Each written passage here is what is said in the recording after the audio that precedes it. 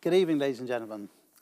Thank you for joining me tonight for this training on the drinking gels. My name is David Urch, and to give you a little bit of my background, I've been with the company for 27 years as an FBO. We're soaring managers in the scheme, but also I've been on the advisory board for 26 of those years.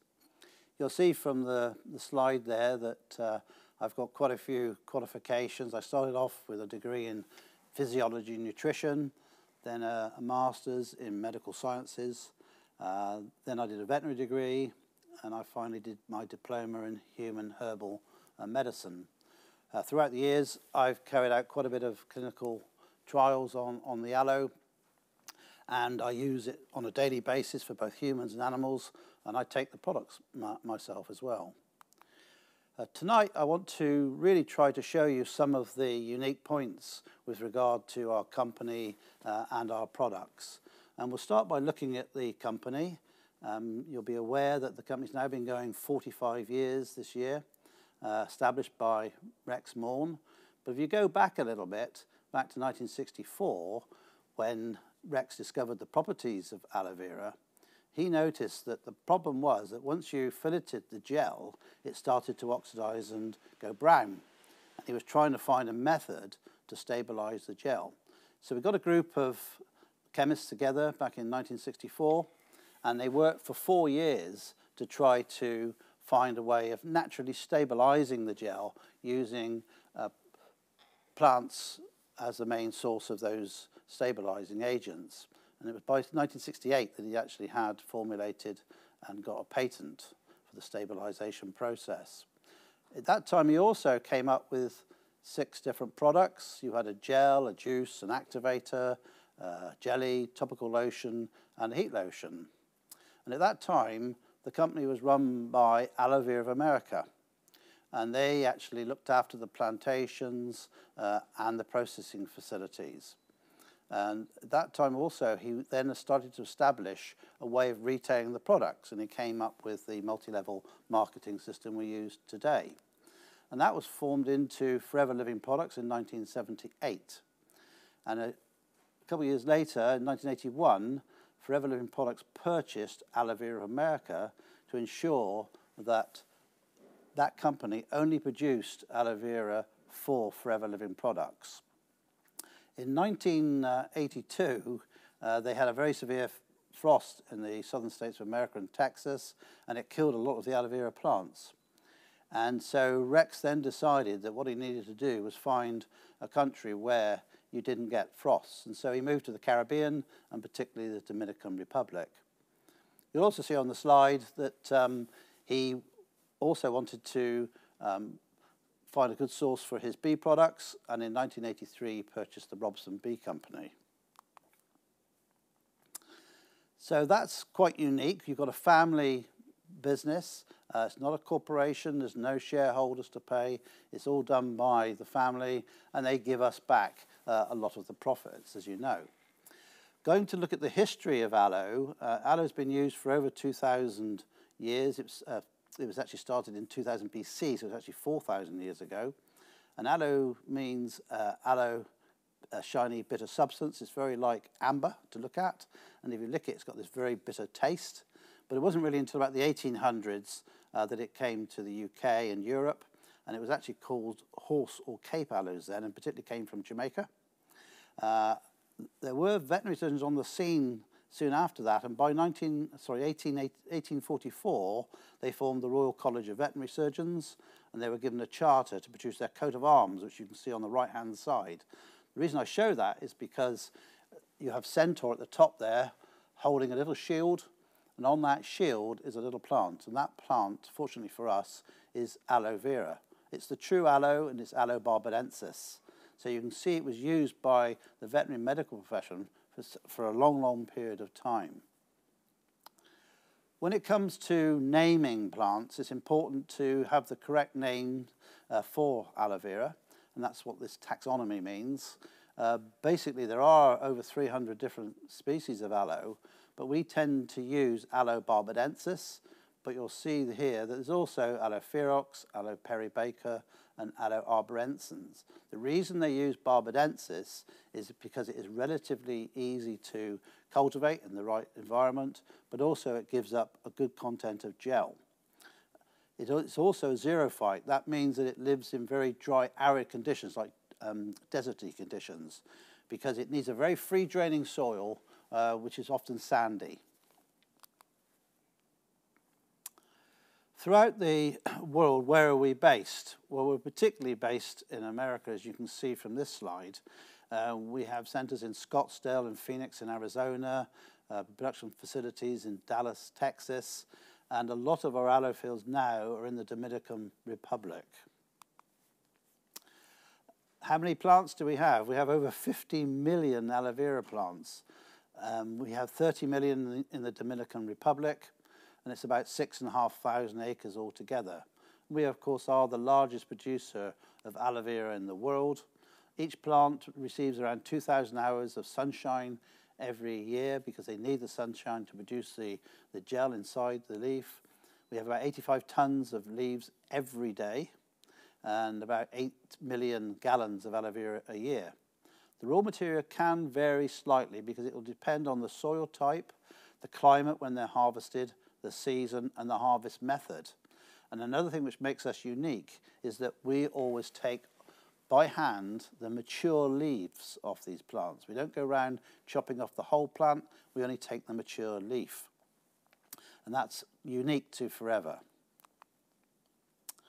We also are very conscious about the environment, and we ensure that a lot of water isn't wasted because these plants do need watering regularly, and we use a drip feed system, which is basically like a perforated hose pipe which goes down each row of the leaves, and that is then turned on several times a day to give them very, very small amounts of water because you mustn't overwater them, and those pumps are worked by solar power. We've also reduced the packaging. When I started with Forever, first of all, a lot of the products like the jelly and the propolis cream came in individual little boxes. They don't anymore, and they have a very tight recycling program at the facilities, the production facilities. We also even compost the rind, so the rind isn't wasted, it's put into a big compost heap, and that's then put back onto the plantations, about 30 tons a day.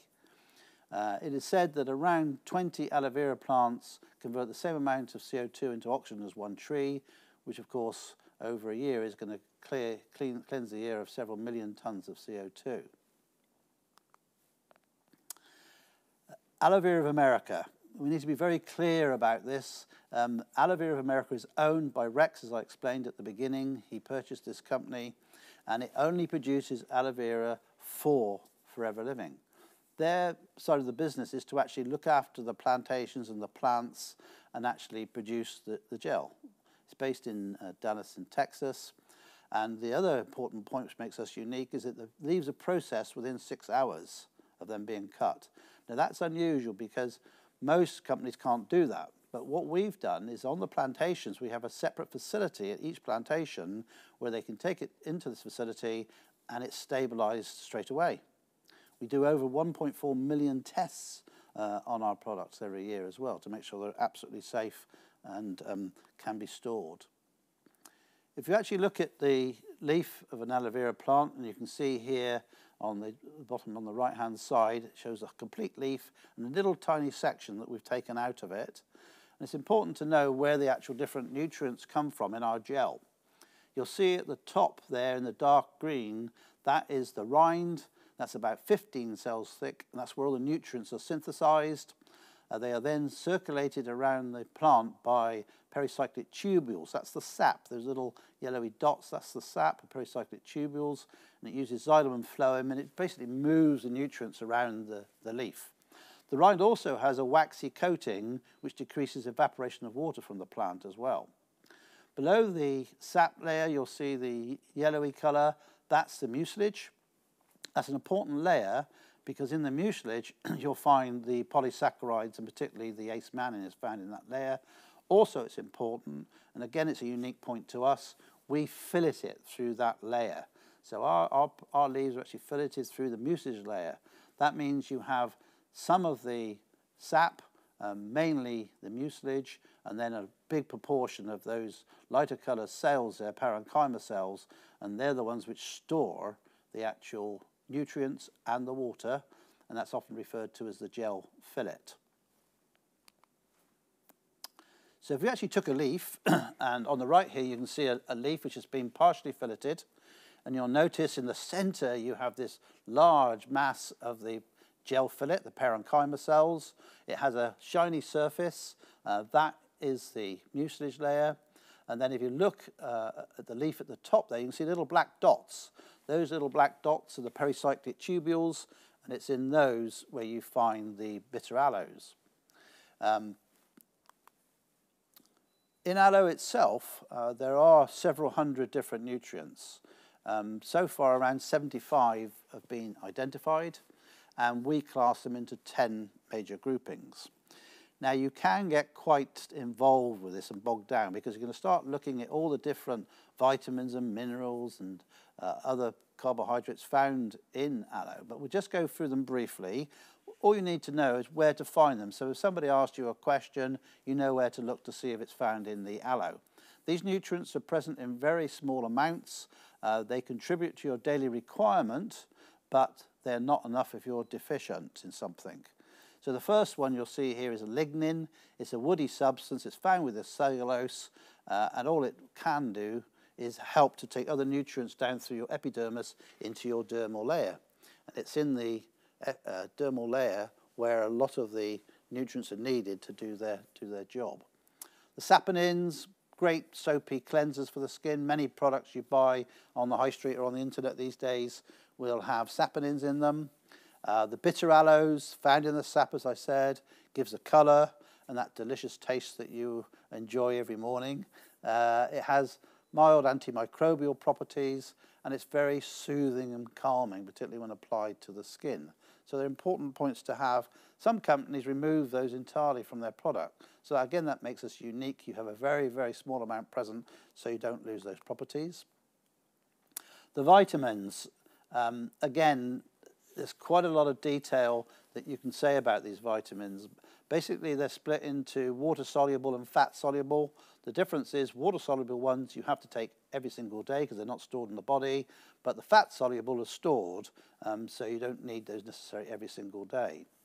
The water-soluble ones, the important ones, are the B vitamins, such as B1, which is thiamine. It helps with your brain activity. 2 is the riboflavin. 3 is the niacin. Niacin helps with hydrogen transfer. 6, 9, and 12 are important because they help to control the amount of homocysteine in your body, which can make sure that you maintain the health of your blood vessels. B12 is very important. It's also known as cyanocobalamin, and that one used to be called the animal protein factor because it was only found in animal sources of food, particularly things like liver. And if you're a vegetarian or vegan, you would need a supplement with B12. And again, I will say that these are present in very trace amounts. And so if you've got a deficiency, you would need to take supplements. Very important one there, water-soluble, is vitamin C. You know it's very important for your skin, but also your collagen. So it's involved in your bones and your tendons and your ligaments, etc., and the immune system. Then we have the fat-soluble ones, A, E, and choline. Remember that A, C, and E, ACE, A, C, and E, they are the antioxidant vitamins. Our bodies, through our metabolism and what we're exposed to in our environment, we get free radicals released, and they can damage cells. You need to mop them up, help the liver to mop them up. And to do that, the liver needs vitamins A, C, and E. Vitamin A is retinol for your eyes, vitamin E, particularly for fertility and the immune system, and choline helps with neurotransmitters like acetylcholine, which you may have heard of. It's part of the way impulses are sent down your nerves. You need acetylcholine to jump across the synapses. So you've got those vitamins. There's 10 of them all together. And then we have the minerals. Again, with these, they're present in small amounts. Calcium, of course, 90% of that's normally stored in your skeleton. It's involved in many different processes, muscle activity, your nerve impulses, even the end receptors in your hormones require calcium. Several of the others are involved with your acid-base balance of your blood and osmotic pressure in your blood. It's important to keep that stable, and those are like sodium, potassium, and calcium. You know, there's iron there, which is essential for your hemoglobin in your blood. Potassium is involved with your contraction of your heart muscles as well. Chromium is important in insulin. Magnesium, this is involved in nerves and also in your muscles. Too little and you become hyper-excitable, and you see that quite a bit in animals. Zinc for your skin, manganese for all sorts of biochemical pathways, and finally copper there, which is actually important for fertility. It's important for red blood cell formation, your skin, and particularly your hair, and in animals, wool, for example. To get crimp, which is the elasticity in wool from sheep, it needs copper. And there's big deficiencies with copper in animals, particularly with fertility. So remember again, present in small amounts, if you have a deficiency, you need to take a supplement. Other nutrients, you have the amino acids. 20 are known, and 19 of those are actually found in aloe. So there's a good content of amino acids. These are the building blocks of your proteins, so your muscles, for example, and all the cells. There are 8 essential amino acids which have to be taken every single day. 7 are found in aloe. So you can see how aloe is contributing nutrients to your daily requirement every day. Plant enzymes, they can help with digestion. Fatty acids, they're an important group because they are give you the properties of soothing, calming, and cleaning, particularly when applied to the skin. And salicylic acid, you do need to remember this one. Yes, it's important for exfoliation and cleaning off the skin of like dead cells, but people get confused with salicylic acid and aspirin. Aspirin is actually acetyl salicylic acid, which is not found in aloe vera.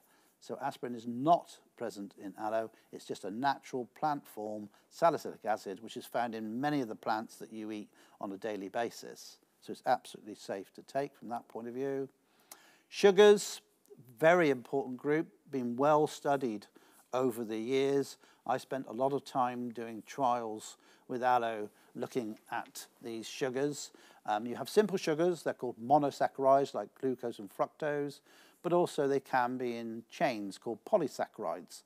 And a very important one is made up of glucose and mannose, and that's acemannan. Acemannan is a well-known immunomodulator. It has actually been extracted by some companies, like the Carrington Laboratories, and made into a product called Kerasin to try to maintain the health of your immune system. Also in the sugars, you have mannose phosphate, which helps with wound healing, maintaining and helping to heal wounds. The acemannan is an unusual molecule because it's small enough to be absorbed whole through your digestive system into your bloodstream, and that's called pinocytosis. You'll see that word at the bottom there. And that means the whole molecule gets into your blood. Why is that important? It's important because if you follow this little diagram here, which initially looks complicated, but it's very simple. If we start in the middle, where you see at the top in the middle you've got lymphoid tissue, and at the bottom you have thymus processing. What happens is you have white blood cells which come from your bone marrow, and you can see the picture of the bone there, and they can either be processed through the lymphoid tissue or the thymus gland. And the lymphoid tissue, which is particularly around your digestive system, if the cells go to that area, they're processed into B lymphocytes. And B lymphocytes are the ones which produce your immunoglobulins or antibodies. You're probably more familiar with that name, antibodies. So they come from the cells processed through the lymphoid tissue. If they go to the thymus, from the bone marrow, they're processed into T lymphocytes. And T lymphocytes can send messages to the B lymphocytes to produce more of the antibodies. So they're maintaining your immune system. So if we go right back to the beginning and go to the left-hand side of the slide, you'll see there's a little diagram of an aloe vera plant. So when you drink your aloe vera gel every morning, that contains the acemannan.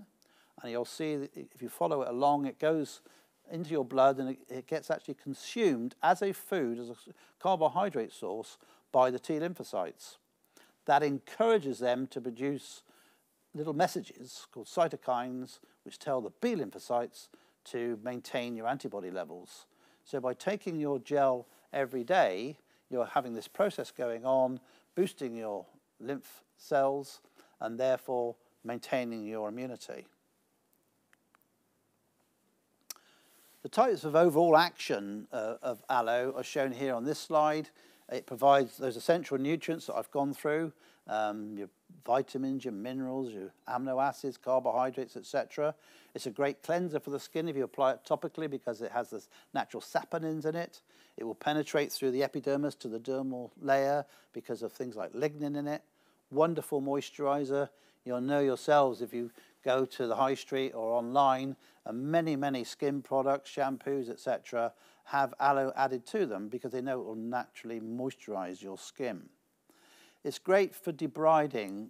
That word, all it means is that if you've got dead cells on your skin, say you've had a little scratch or a little wound or a burn and there's dead cells, it will clean that naturally up for you. Jelly is very good at doing that, an activator. So it cleans up all those dead cells because for something to heal, you need to get rid of the dead cells first so new epithelial cells can come in and actually heal it over. It's very soothing and calming, and it has no known side effects. Many trials were done back in the 60s and showed that aloe didn't have many in the way of side effects. So it's very safe to use both in humans and animals. I mean, I've been drinking it 27 years, so that just goes and says for itself. So the actions. The thing to remember, the basic principle is aloe vera helps to maintain the health in two particular areas, the epithelial tissues and the immune system. And it's always simpler to go back to the basics every time. So if somebody asks you a question, you just need to go back and think to yourself, now, where does aloe help? It helps with the epithelial tissues and the immune system. What a lot of people forget is that the epithelial tissues aren't just your skin. Yes, the skin is the largest organ of your body and it covers the whole of your body, but also if any orifice of your body meets with the skin, so your mouth, for example, and you have lots of other holes that I'm not going to go into, but any of those holes which meet with your skin will be lined with epithelial tissue. So your mouth, your oral cavity, the digestive system, respiratory systems, ears, eyes, nose, urinary tract, joints, they all have epithelial-like cells where aloe can help to maintain their health.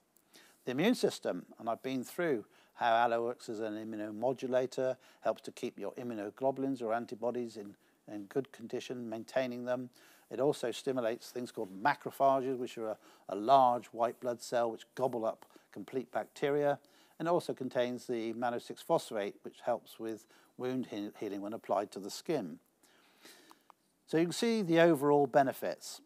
Now I want to talk in detail about the products, because that's why we've come here this evening, is to really find out about these products. These products, as I said earlier, I've been taking these for over 27 years now. Formulations have changed a little, but not a lot. But first of all, I want to talk about is the actual gel. This is the foundation product. This is the product which has the maximum content of aloe vera. This is the product that we should take every single day, and I've been doing that for 27 years. So first of all, you'll notice on the slide that this product contains nearly 100% aloe vera, pretty well identical to what came out of that leaf. It's actually 99.7%, so it's very high. We recommend that you drink 120 mils a day. Later on, we will look at a table which gives a little bit more detail, but we recommend for a human you take 120 mils a day. It has no added sugar to it. Therefore, you'll find it only has 2.5 calories for 120 mils, so it's absolutely tiny. But what it does has is 84% of your recommended daily intake of vitamin C. And as we said earlier, vitamin C, you need to take it on a daily basis because it's water soluble, and it's going to help with your skin, your cartilages, and anywhere where there's collagen, your bones, etc., and your immune system. So it's going to actually increase the benefits of the aloe. It's a recyclable carton. It has no chemical preservatives in it at all. It basically, the only things added to it are ascorbic acid which is vitamin C, and citric acid, and they're done to balance the pH and help as a preservative. It's aseptically produced pH balance. That's always a little bit confusing. Why do we say aseptically produced? It's because, as I said earlier, what makes our company unique, we actually do have the production facilities, the initial part, on the plantations. So we can actually start the process within 6 hours of those leaves being cut. And that means that we can actually do this by a flash, what they call flash heating, which is a very, very short period, less than 15 seconds at below pasteurization temperature. So it doesn't affect the actual gel at all, but it means it's preserved without adding lots of other chemicals to it, which is what you want. The other important point about Forever Living's aloe is that it's fully traceable. No other company has full control. We call it vertically integrated because we control the plantations, the plants, right through to the production facilities to where it's sold to the customers. And so it's fully traceable. Each carton has a number on it, and from that number they can trace it back to the aloe fields and the plantation it came from. We only use mature leaves. That makes us unique. We don't go around with a big machine like a combine harvester and just chop off the whole plant. We actually go round by hand and only take the mature leaves from the outside of the plants. And then when it goes back to the production facility, it's hand filleted through that mucus layer, like I said earlier on.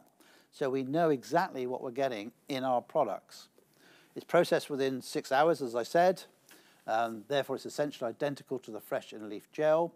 It maintains the health, particularly of the epithelial tissues and the immune system. And remember all those other epithelial tissues in our bodies.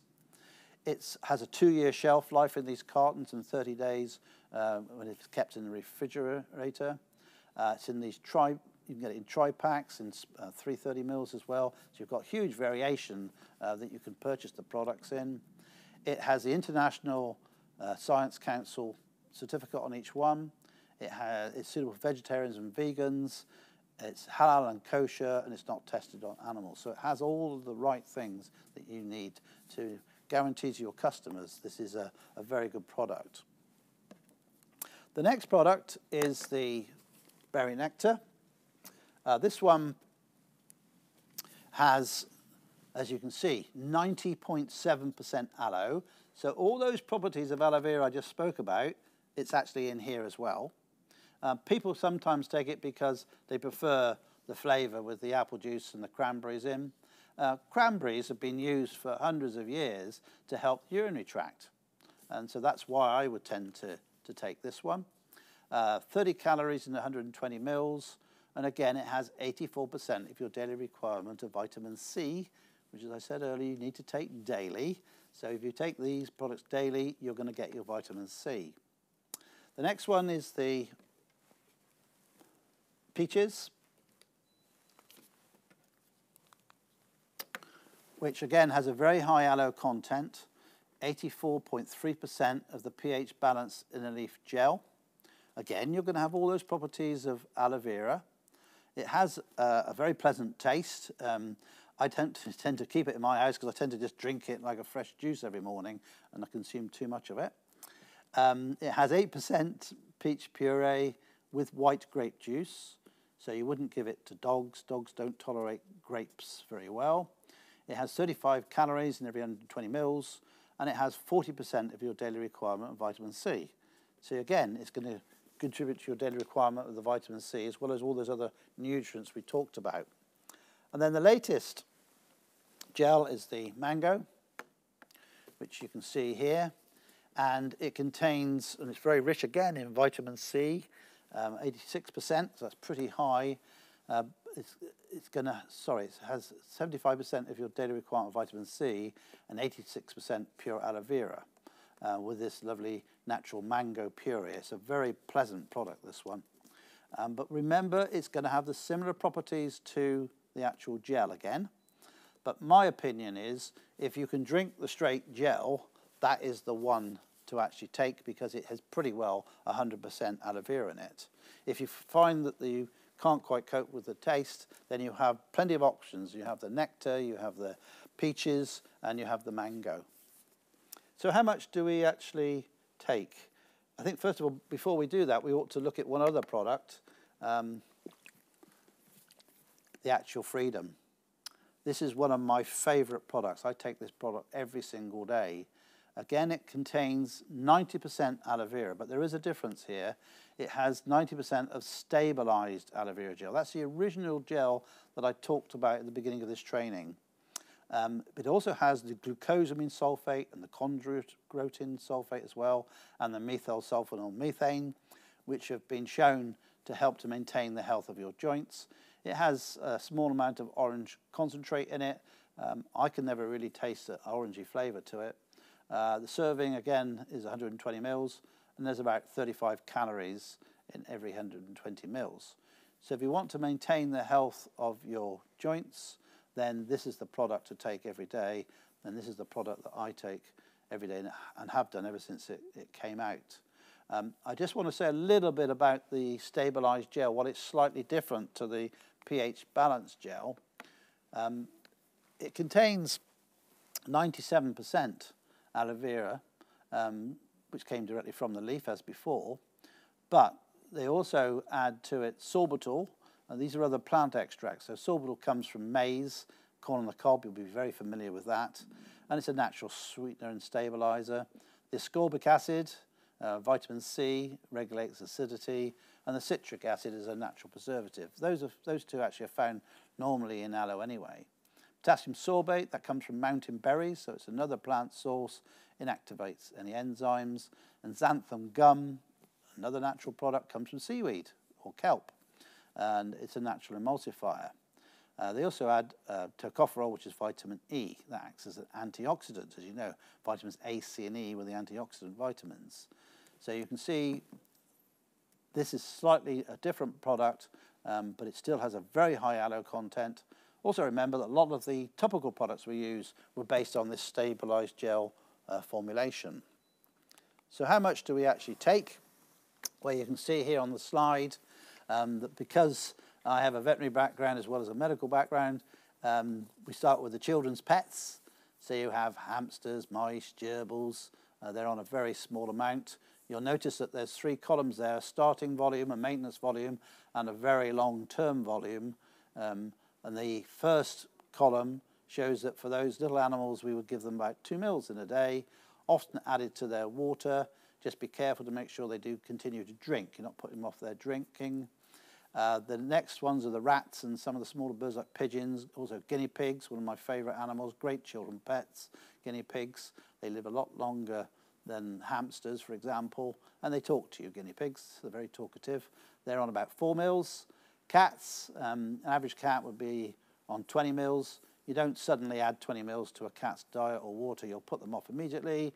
You do what we've always said. You put a small amount onto the back of their paw, and they will lick it, and they will get accustomed to the taste, and then you can start adding it to their water or their food. Dogs, average 30 kilo dogs, about 60 mils. You'll notice I've put the humans in with the pigs, because we are actually quite similar to pigs. Pigs are what we call omnivorous animals, meaning that they can eat and digest plant source material and animal source material, like meat. We also take a lot of bits from pigs. We take skin from pigs to use in humans. We take heart valves from pigs, and we also, some of the insulin comes from pig pancreas. Cows and horses, around the 500 kilo, that's half a ton, they're on 250 mils. For that sort of weight. So you start them on those levels. I've never had a problem with the animals of them refusing to take the products. The cats are the only difficult one, but we've got a way around that. Then we have the maintenance level. So once you've been on the product for at least 6 weeks, you may decide, yes, I'm maintaining my health and I can actually reduce the level, and you can come down to half the figures. And you'll notice that second column is half of the starting volume. So for example, a human who's on 120 mils could go down to 60 mils. I don't particularly recommend that. I believe that you should stay at the higher level. Most people and most animals, you'll find they fall between those 2 levels to actually get the benefits you're after, maintaining your health. So you'll find with most humans, they're on at least 60, but many are on 120. Many take more, which is absolutely fine as well. Take the horse, for example. Most of those will end up between the 120 to 250 mils, depending on their size. The final column on your right is the long-term one, where if you've been on the aloe and you feel you want to see if you could reduce it a little bit more, you can come down to those. But I find it's very rare that you'll be able to come down to that very low level. Stick between the first two that we've discussed, particularly for the humans, 120 mils. So I hope what I've done this evening is to show you the different drinking gel products, and I've shown you what's unique about ours. You know, the company behind it, a family company, no shareholders looking for their money every year. It all goes back to the FBOs. Also, we're unique in the fact that we own the plantations. We grow the plants ourselves. We process them very quickly, and we distribute the product. So there's many unique things about our product, what's actually in it, and the fact that the way it is actually stabilized is unique to us, and that preserves all those nutrients I talked about. So I hope that's been of use to you. Finally, if you do have any questions, don't hesitate to contact head office at events/uk@flp.ltd, and they will come back to you answering the questions where we can. But thank you very much for listening tonight.